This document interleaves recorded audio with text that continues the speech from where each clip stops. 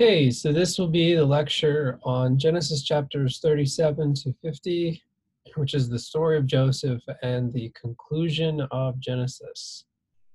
So let's begin with our prayer in the name of the Father, and of the Son, and of the Holy Spirit. Amen. Come, Holy Spirit, fill our minds with the light of your truth, fill our hearts with the fire of your love. Move us from where we are, change us from who we are, guide us to where you want us to be, and transform us into your likeness. Amen. In the name of the Father, Son, and Holy Spirit. Amen. Okay, so in chapter 37, we are introduced to one of Jacob's sons named Joseph. Now, Jacob favors his son Joseph, which should immediately be a sign that trouble is coming, because when his own parents favored him or his brother, depending, this was the cause for conflict and strife. And it is similarly a cause for conflict and strife in this story. Jacob favors Joseph because he is Rachel's only son. You may remember Rachel is his wife that he favors. He worked for 7 years so that he could marry her, but was tricked into marrying Rachel's sister Leah instead. And Jacob eventually marries Rachel as well, but Rachel will remain his favorite or his favorite wife. And Leah has 10 sons, but only one is born to Rachel. So it says that Israel, remember that, Jacob, loved Joseph best of all his sons, for he was the child of his old age, and he made him a long ornamented tunic. This is where the image of the many-colored coat comes from. So he has a special piece of clothing that marks him as favored or special among his brothers, who are presumably wearing much simpler and less ornamented clothes. So typically, when this happens, when one sibling is clearly favored over the others, it breeds resentment, and that's the same here. Joseph's brothers just hate him. They just can't stand him because of Jacob's favoritism, but also because of Joseph's own conceit. Here's where we get into these dreams that Joseph has that he then immediately shares with all of his brothers and his mother and father. The first one is about these sheaves of grain. He said, we were all out sheaving wheat, and my sheaf stood up, and all of your sheaves bowed to mine. So the meaning there is kind of clear.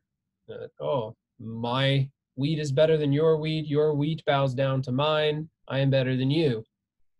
And then the second is even more outlandish. He dreams that the sun, moon, and 11 stars bow down to him. So these heavenly bodies bow down to him. What's interesting here, though, is he tells his father this, and his father immediately understands the dream and reproves Joseph for being presumptuous and conceited.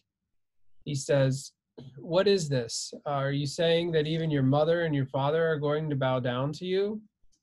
So it's not only you over your brothers and sisters, but I and your mother and your brothers are going to come and bow to the ground before you. He immediately understands that the sun is a father image, the moon a mother image, and the stars are images of the brothers.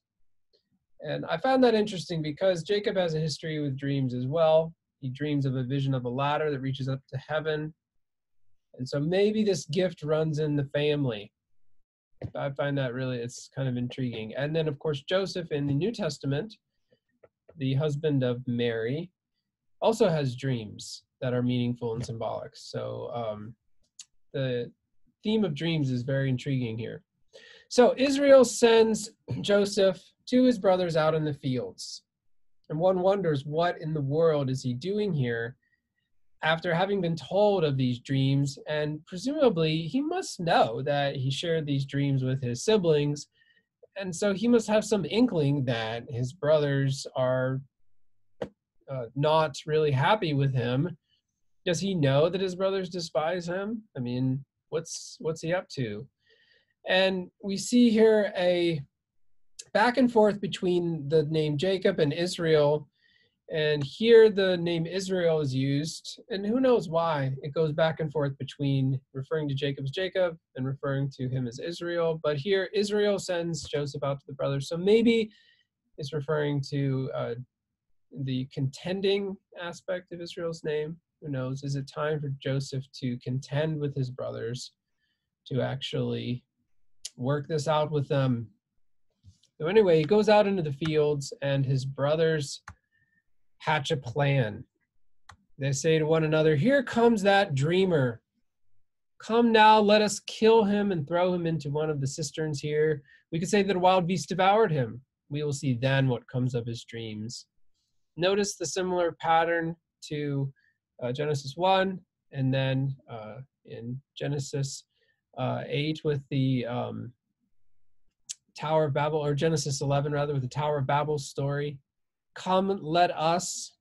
They're planning to do something in the way that God does. Come, let us do this. So that's a signal that they're overstepping their bounds. They're doing something bad, destructive. Now, there is one brother who stands up for Joseph at this point, who says, "Don't kill him. Don't lay a hand on him. But yeah, we can throw him in the cistern." His plan was to come back later and save Joseph and bring him back to his father. But events conspire against him. So the rest of the brothers, Reuben goes off somewhere, we don't know where he goes, say among themselves, "Well, what are we really going to get out of this if we just kill him? I mean, yes, it will be gratifying, but we can actually make some money from this." So they're planning to gain financially from their act. And so they sell him. Again, they say, "Come, let us." This formula for planning is a kind of a signal, a trigger of doing something against the will of God. After all, he is our brother. Now, one wonders if this is meant to be comic. They say, "Oh, come, let us sell him to the Ishmaelites. Yes, we'll make money. And, after all, he's our brother, our own flesh." That's what it says. So they recognize this increases the crime. They recognize their relation to him. Yes, he is our brother. He's our very flesh. Well, we're going to sell him anyway. Though it really heightens the guilt here. They plan ahead, it's premeditated. They know what they're doing. They gain financially from it, and they recognize what they're doing. They recognize their relationship and implicitly their responsibility to Joseph. They do it anyway. And they sell him for 20 silver pieces. And then the Ishmaelites from Midian take Joseph to Egypt. So what's the aftermath of this story? The brother Reuben, who tried to save Joseph, comes and finds him gone from the cistern and exclaims, "The boy's gone, and I, where can I turn?" So it's an expression of grief, despondency. The brothers covered Joseph's coat in goat's blood. One can't help but see the parallel here with Jacob's covering his arms in goat's fur to deceive Isaac. Now it's coming back to haunt Jacob. His sons are covering his favorite son's coat in goat's blood to trick Jacob into thinking that Joseph is dead. And Jacob, when he finds out, exclaims, "My son's tunic!" Now the brothers send it back and saying, "We don't know if this is Joseph's coat. We don't really pay attention to him." Of course they do. They know exactly. I mean, they probably obsessed over that tunic, that coat. And his father, of course, recognizes it. This piece of clothing that he took such care to give to his favorite son, now covered in blood, ripped apart. And so one can only imagine the grief he felt. And he refuses all consolation and says at the end, "No, I will go down mourning to my son in Sheol." Thus did his father weep for him. Weeping is another thread that runs through this story. His father weeps for his son, mourning him, refusing all consolation, and saying, "This will never leave me. I will go down into the next world, the underworld, weeping for my son." Okay, meanwhile, Joseph finds a job. He's sold to Potiphar's wife. or no, he's sold to Potiphar, who's the chief steward of Pharaoh. Getting ahead of myself here. But first, let's notice some parallels between the brothers selling Joseph into slavery and some of the past internecine conflicts. We see here brothers who want to kill brothers, like Cain and Abel, like Esau and Jacob. Pattern repeats itself. They perceive some undeserved favor, and this leads to envy, anger, violence. Lying is involved in all of these stories: Cain and Abel, Esau, Jacob, Joseph and his brothers. There's a similar pattern here. Okay, picking up the story again. Joseph is in the house of Potiphar, Pharaoh's chief steward. He's sold to that household. And it says that Potiphar favors Joseph. Why? He's always a favorite wherever he goes. The explanation given in Genesis 39 is that the Lord was with Joseph. Very significant. When his master saw that the Lord was with him and brought him success in whatever he did, he favored Joseph. So the Lord is with him in exile as a slave. And there's a kind of saucy incident here with Pharaoh's wife. This is the depiction of the event down at the bottom right. And Joseph runs from it. So Potiphar's wife is interested in Joseph sexually and makes advances toward him and finally lays hold of him. So she, of course, has a power disparity over Joseph and tries to get him in bed with her. But Joseph runs away and he leaves his cloak in her hand and escapes and runs outside. So he doesn't bother with his clothing. And this is also interesting because clothing was a big thing for him before, right? His prized cloak. Well, he doesn't care about his cloak now. What he wants to do is just get out of there. And he leaves his cloak behind. But just like with the brothers, the cloak is used against him. This time it's Potiphar's wife who takes Joseph's cloak and shows it to Potiphar and frames Joseph and says, Joseph was trying to make advances on me. And so Joseph is sent to jail. He's sent to prison, to Pharaoh's prison. And I love this little verse here at the end of chapter 39. And there he sat in jail. He was just sitting in jail. But the Lord was with Joseph. That's the beginning of how the whole chapter concludes. Even though he's in jail, the Lord is with him, even there. So this is the nadir, the lowest point of his descent. And things begin to look up for Joseph from here. So this is where his interpretation of dreams starts to come in handy. Joseph's cellmates look particularly troubled one day, and he asks them why. And then they give them an account of their dreams. And they're really troubled, not so much because of the dreams, but because no one can interpret them. And Joseph responds, do interpretations not come from God?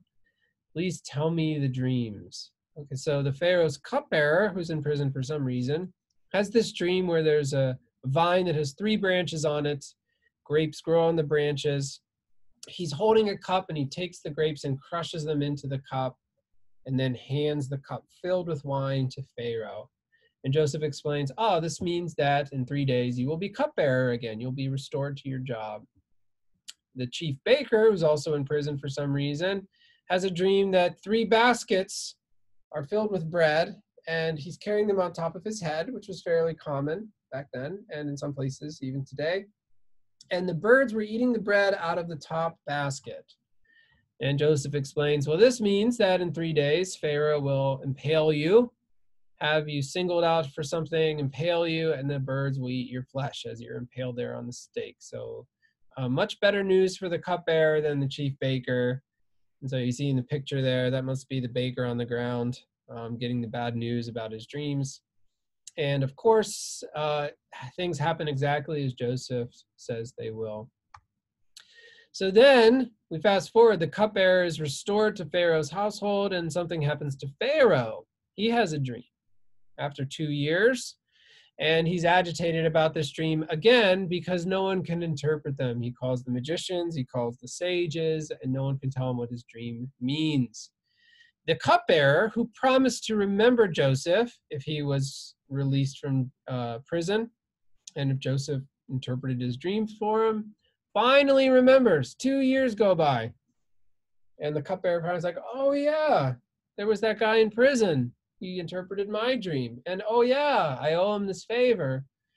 And so the cupbearer, belatedly, gives a recommendation to Pharaoh regarding Joseph, and Joseph is summoned. And so here's Pharaoh's dreams.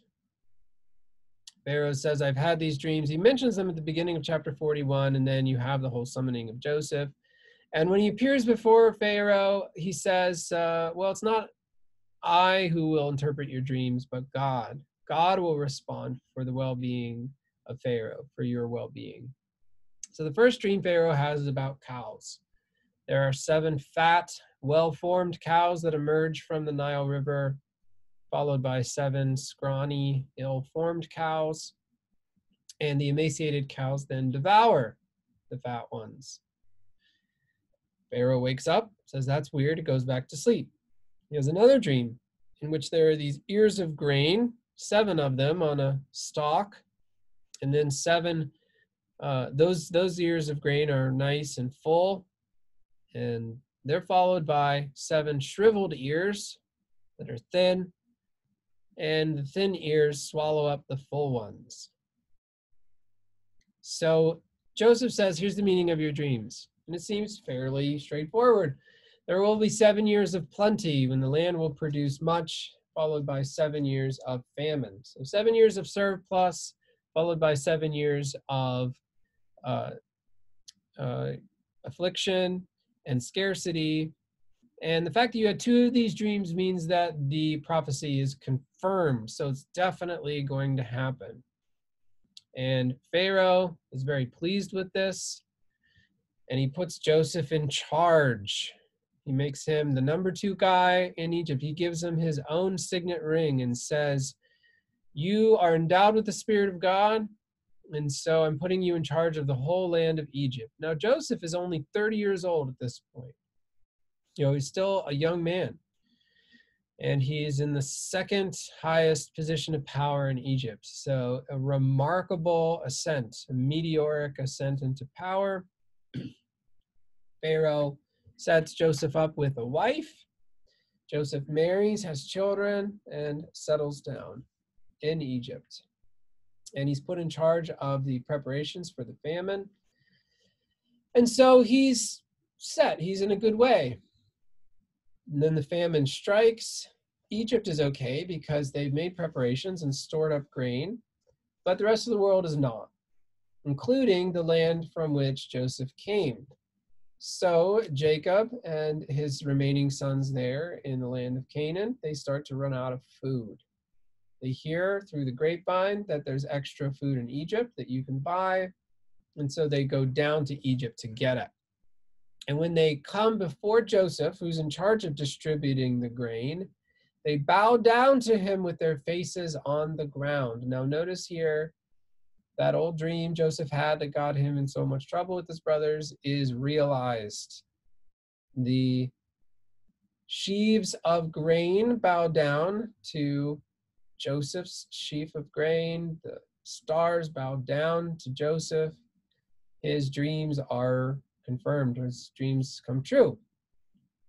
So Joseph recognizes them. He sees who they are, but the brothers do not recognize Joseph, presumably because Joseph is grown and he's dressed like an Egyptian and he's in this position of power. And Joseph intentionally conceals his identity from his brothers. But Joseph does not immediately play nice with them. He speaks harshly to them. He accuses them of espionage and even has them locked up in a jail. The brothers, in light of this confrontation, they recall the past wrong they did to Joseph, and they reproach themselves. They say to themselves, we saw the anguish in his heart, but we would not listen, and that is why this anguish has now come upon us. So they see the karma here. They see things coming back to play. The chickens coming back to roost. Joseph understands them when they're saying this, presumably in their own language, and he's overcome with emotion. He remembers what they did to him, but he doesn't yet know that they remember, and when he realizes that they remember, he's overcome with grief because he still loves them, as we'll see.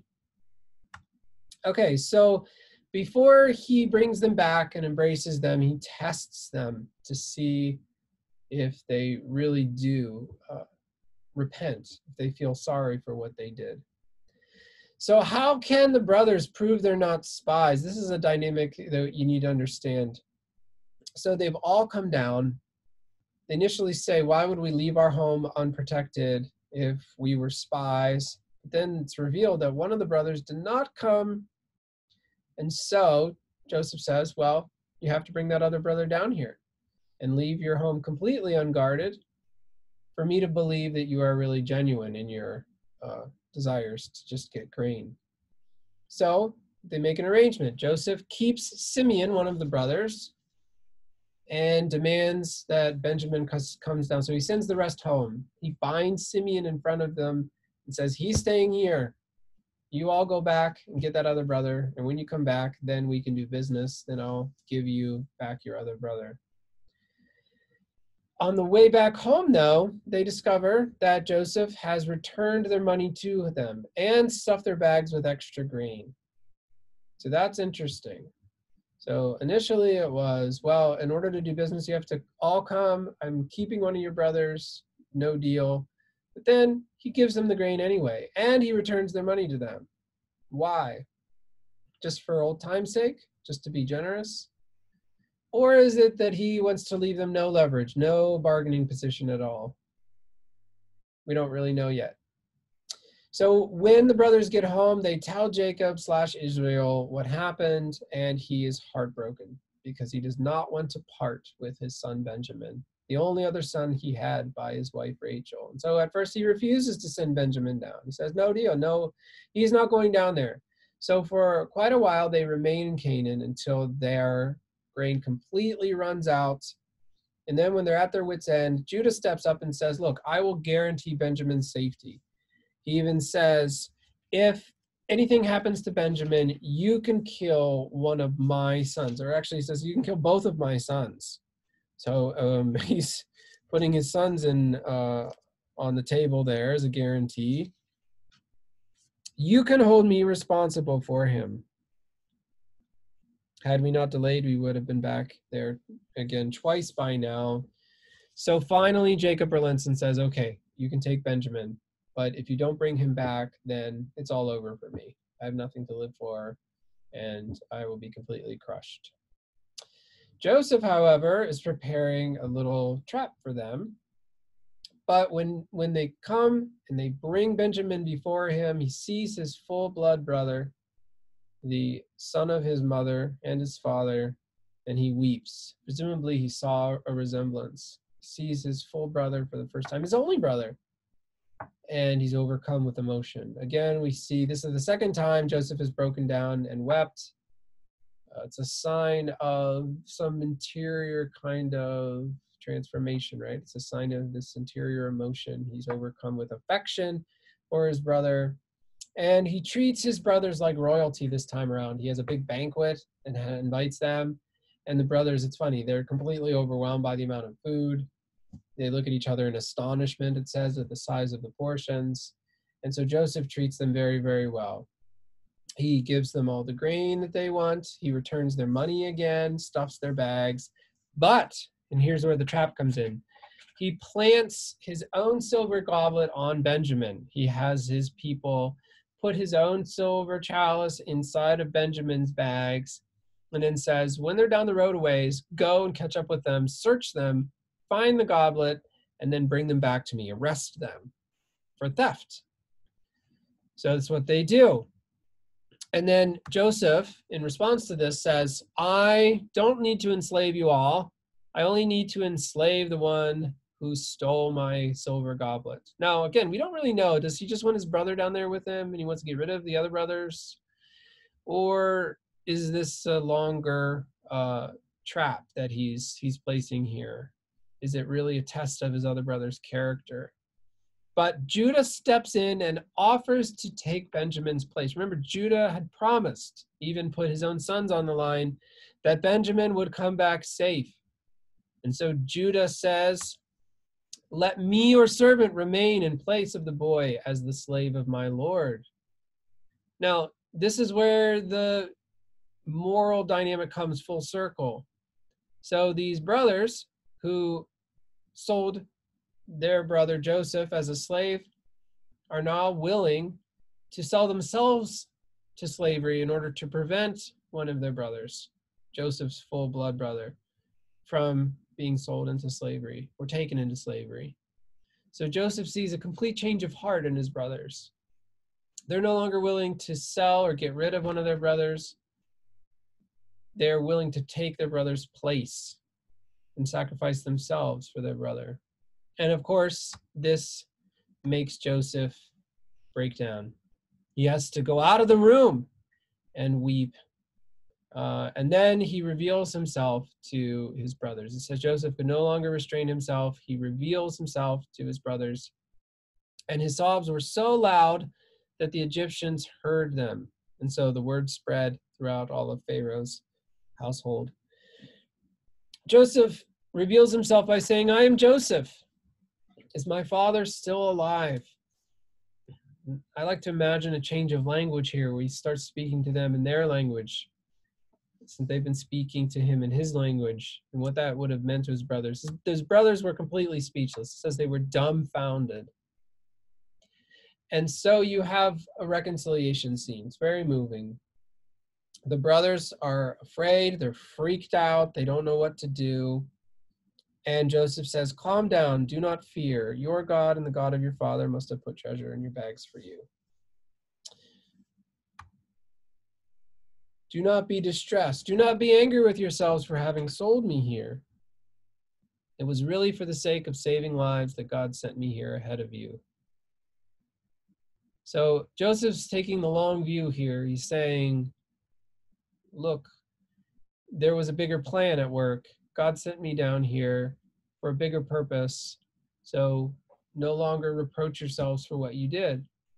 And as we see at the end of Genesis, they never really did forgive themselves. They never really did accept Joseph's forgiveness. Because at the end of Joseph's life, at the end of Jacob's life, after Jacob dies, they ask for forgiveness once again from Joseph. They actually offered to be his slaves. And Joseph has this beautiful line which comes at the very end of Genesis. After breaking down yet again, he says, what you meant for harm, God meant for good, for the saving of many lives. So again, your intentions aren't the last word here. What you meant for harm, God meant for good and brought about good from it. So Genesis concludes with Israel, meaning Jacob, and his whole household going down to Egypt with his sons, and his one son Joseph is already down there.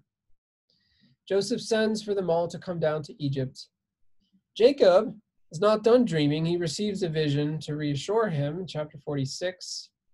So again, we have dreams everywhere in this family, meaningful dreams. They come down to an eastern region, an eastern province of Egypt, and Joseph takes his chariot and goes out to meet them there. And it must have been quite a reunion. Joseph sees his father again after so many years, and the people settle in this place called Goshen. And for a time, they enjoy the Pharaoh's favor because of Joseph, because of Joseph's position of power. But before Jacob dies, he insists that he be buried back in Canaan. He said, do not bury me in Egypt, but bury me in the cave of my fathers, in this burial place that we had bought. There's this one scene which I just can't help but mention where Jacob meets his grandsons, Joseph's sons. He goes to Joseph and he sees these boys there and he said, who are these? And Joseph says, these are my sons, which God has given me. And then Jacob says, bring them to me that I may bless them. And going full circle again, just like his father, Israel's eyes were dim from age. So remember, Isaac couldn't see at the end of his life. That's why he got tricked into blessing Jacob instead of Esau. Now Jacob's eyes are dim with age. He could not see well.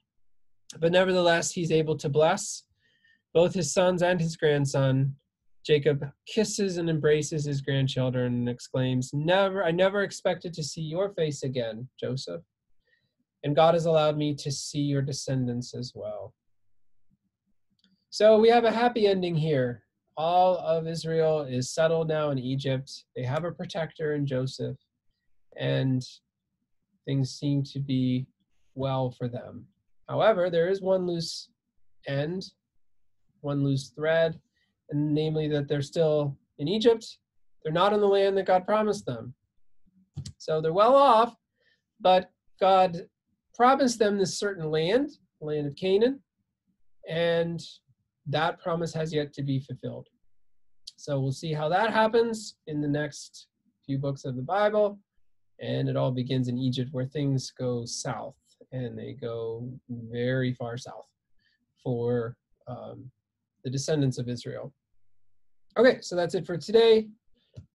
Thanks for listening or watching, and I will see you guys again on Wednesday.